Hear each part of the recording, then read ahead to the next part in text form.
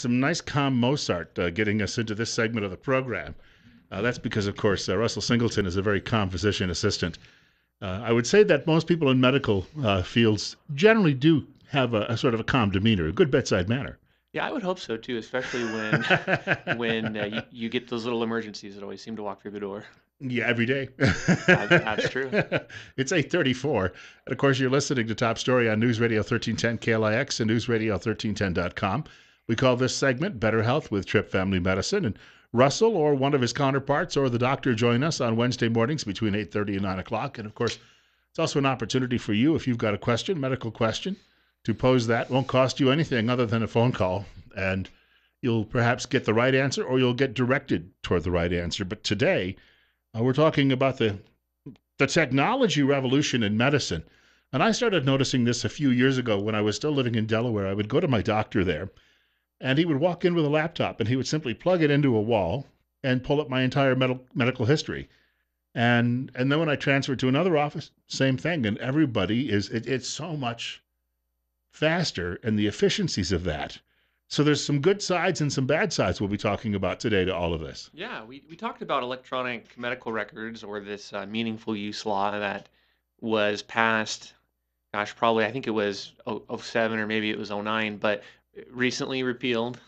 We kind of talked about how that the program was designed to help physicians implement more healthcare technology, medical records specifically, and we talked about the good and the bad, but today I was going to focus on just the internet and how that is playing a role in healthcare, how that is changing the healthcare landscape, how the internet is changing the interaction between patient and provider. So I hope to have a good discussion about that and maybe even hear from some callers, maybe some experiences about how the internet either led them to a diagnosis or maybe led them to a misdiagnosis. But that's where we're going today. I was going to say, you just brought up an interesting point.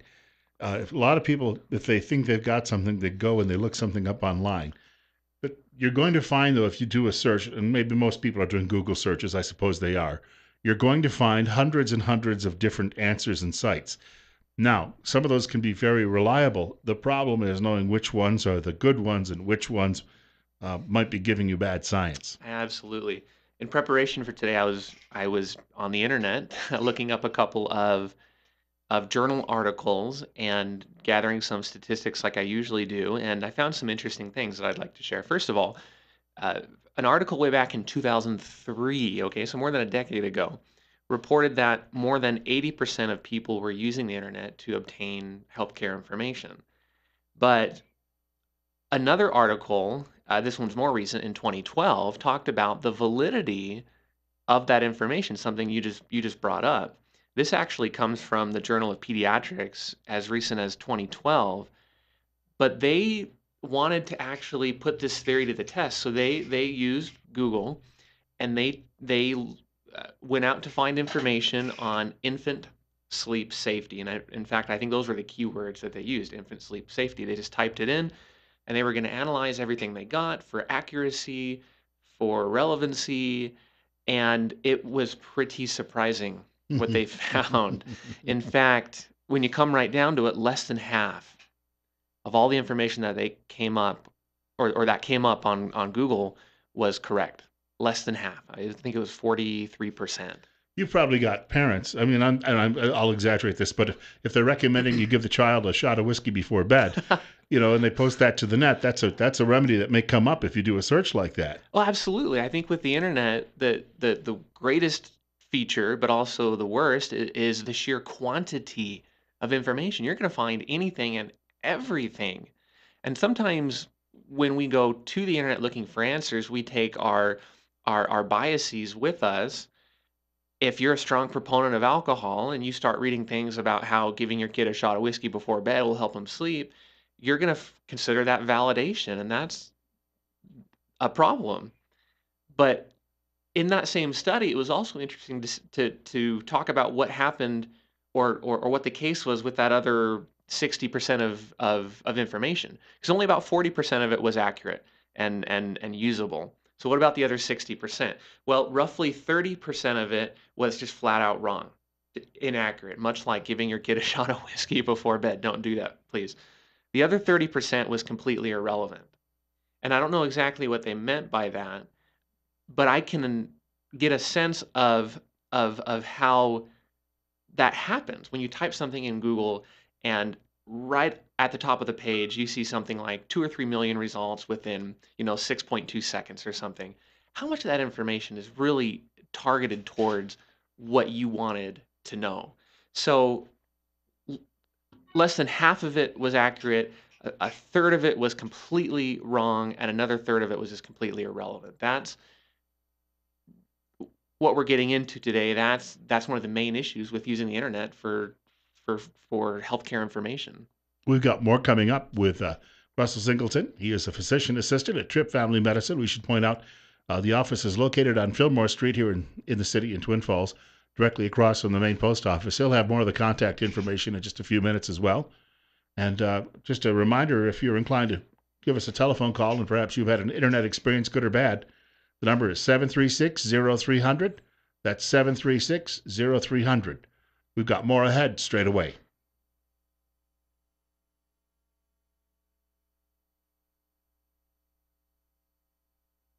The theme from The Natural.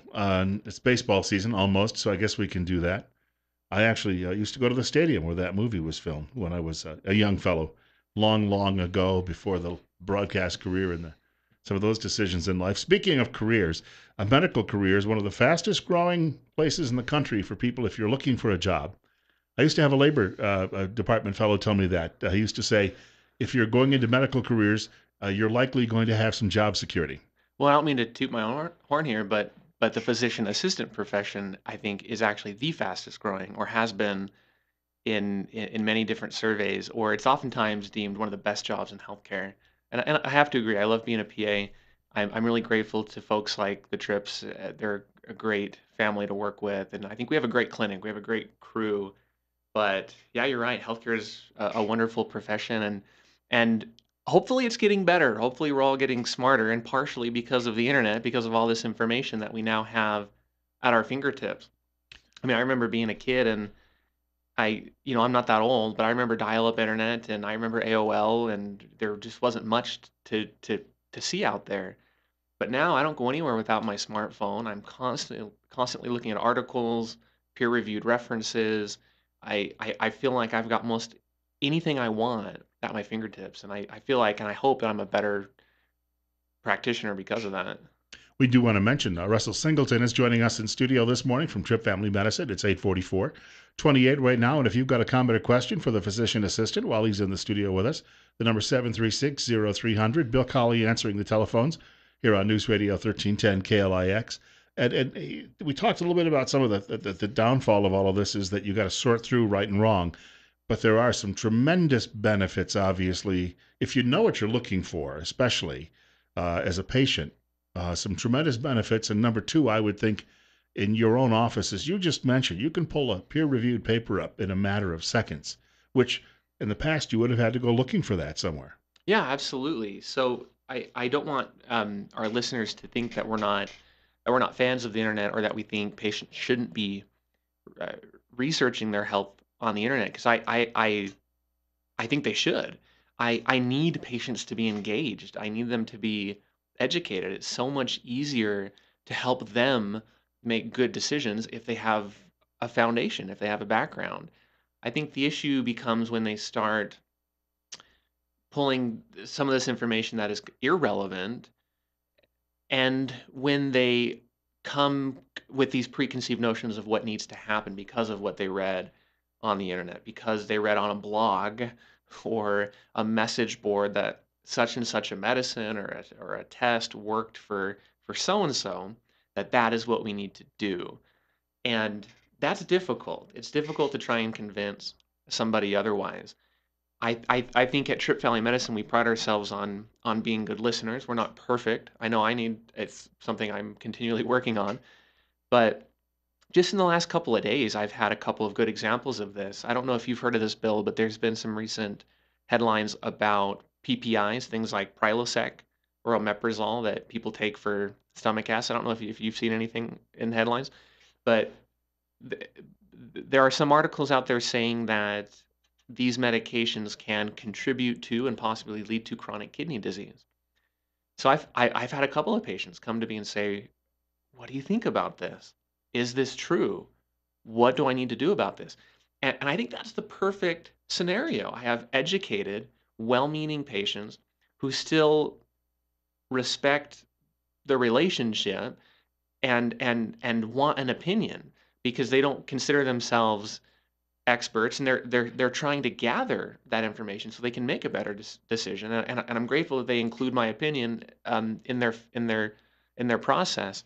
But in this particular case, we decided, at least with one patient, that yeah, she was better off probably stopping it, Hmm. and that there were other ways to treat her reflex. And I guess there's two other examples too recently. There's some diabetes medications too, specifically, that have had some, I don't know if you want to call them bad headlines or bad press, but we use an injectable medication. It's in a class of medications called the GLP-1s. It helps control blood sugars, helps the pancreas secrete insulin a little bit better. Well, there's some research saying that that might hasten the demise or the burnout of the pancreas. So I've had some really good conversations with patients about why or why not I think that's true, why or why not I think that's relevant to them. And I really appreciate those patients. They're not demanding that, I can't believe you put me on this. NPR said that I should be off of this, or whoever. This is outrageous. But they say, hey, I read this. What do you think about this? Is this relevant to me? That is the best outcome. That is the best way to do it. And I'm really glad that I had those experiences recently. We're getting more and more of that bombardment, though, and it comes from television with people always trying to sell us a medicine. Ask your doctor about, and your doctor Yeah. may not think it's the best idea, but you get even more of that on the internet. Oh, absolutely. What's scary though is in this 2012 article from the Journal of Pediatrics, it was, I guess, proven or shown that over 70% of adults who use the internet for their healthcare information will believe, quote, most or all of what they read. 70% will believe most or all of whatever is on the internet. And we've just proven that sometimes 60% of what you get is just worthless. It's completely inaccurate or it's totally irrelevant. It's also interesting to note where this information is coming from. You talked about kind of applying a filter, sifting the good from the bad. In order of prevalence, when you get on Google and you type something in the search box, this particular study found that the most prevalent result were from companies or from research groups. After that were product review sites like Amazon, or I don't know if you include Yelp or Opinion, stuff like that. And then third were educational sites in order of prevalence. But when they looked at accuracy too, the number one most accurate site or type of site were government sites, which is interesting. But you want to guess at the accuracy rating that those government sites got? Not 100%, not 90. It was 80%. The most accurate group of websites that you can find on the internet are government sites, according to this study, with a rating of 80% accuracy. That's not as good as as it should be, right? The weatherman's even better than that. Probably. And if 70% of people are going to believe most or all that they read, then we've got a crisis on our hands. We've got an information overload that we need to try and sift through. And likely won't get any better as far as the volume. So we just need some a governor on ourselves to understand what is the good site versus what is the bad site. And I don't know that there's even a rating system available for that, or is there? I think there is. I can't recall the name of this group, and even if I could, I don't know what their metrics are or how they validate these different sites. I think that governor should be your healthcare provider. I think anything you read online should be filtered through your healthcare provider. And if you don't like your healthcare provider, if you don't trust him, well then get a new one. Get someone that you do trust. Someone who has seen you and your family for years. That's the kind of relationship we're trying to develop at Tripp Family Medicine. One doctor for the entire family. We want to see you, your kids, your parents, your grandparents, and we want to take care of pretty much everything, and we want to go the distance with you. And hopefully that will build relationships of trust, and you can get to know us, we can get to know you, and you can rely on our opinions. But I do encourage patients to be knowledgeable, to research, but I ask that you give me a chance to weigh in on whatever you find. It's 8:52, and Russell Singleton, physician assistant from Tripp Family Medicine here in Twin Falls, joining us on air. It's 28, on our way perhaps to 50 today. For people who'd like to actually find Tripp Family Medicine, we mentioned Fillmore Street, but you're also online as well. Yeah, we're talking about the internet today. So come visit us at trippfamilymedicine.com, Tripp, trippfamilymedicine.com. We are piloting a new internet feature, I guess. We have a portal that we've had for some time. It allows patients to log on to see their information, their labs, their medications. Oftentimes they can request refills through that portal. But the new feature that we've recently opened up is the ability for patients to direct message your provider, almost like an email, but it is secure and it becomes part of your medical record.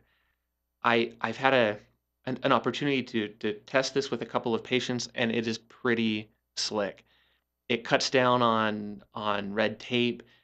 As wonderful as our nursing staff is, I think they're busy enough. They're overburdened. They don't need to be filtering messages from patients and then relaying them back to us. And because we don't have time to always call the patient back, we send the response back through the nursing staff. We can communicate directly online. And I encourage you to check that out, trippfamilymedicine.com. There's a link called Your Health, and all you have to do is take a look. Sometimes you're going to find people and they'll see something, I'm sure, online, and so many people think that that's the authority. I remember dealing with my mother years ago when I would come home to visit, and she would tell me about something, and there was something she heard among her coffee group in the morning.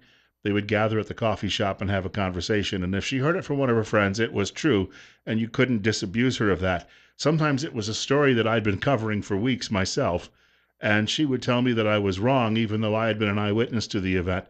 You probably get some people who come in like that, and you say, you know, what you were reading online is wrong, and they're like, well, I'm sorry, but I read it there. Yeah, absolutely. The internet is pioneering the deprofessionalization of medicine. It is shifting the balance of power, absolutely. And I think in a lot of ways that's good.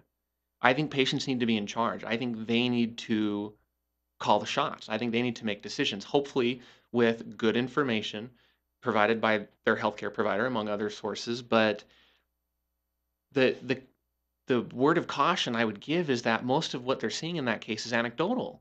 And I don't think people realize, people who aren't trained in critical thinking, in evidence-based medicine, they don't realize how many variables are at play. For example, let's just say you're talking to your friends, your coffee group about back pain. Well, someone might complain of back pain because they have a herniated disc, and all of a sudden you start thinking, well, their symptoms sound like mine. I must have a herniated disc too, right? So a patient might come in demanding an MRI, which is incredibly expensive, or X-rays, the day they start having pain, which I think is overuse. But they're not accounting for the fact that maybe this other individual is a general laborer, that they have a family history. They might not consider that they're overweight, that the friend is overweight, that they're not. There could be other genetic factors, there could be medications, there could be other comorbidities that they're just not taking into consideration. And so it's really hard to just take someone else's experience and apply it to yourself, and let alone generalize it to other people.